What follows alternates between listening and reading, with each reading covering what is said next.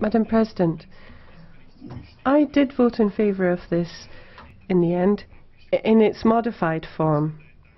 I'm grateful to the parties on the left for having clarified that we don't need such a check to be carried out to change the treaty.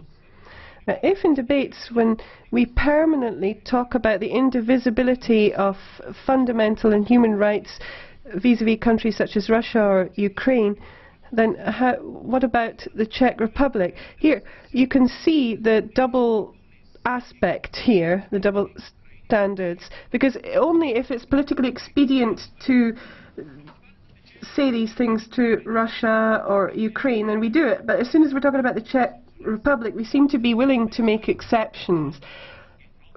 Human rights are indivisible, and that applies to the Czech Republic too.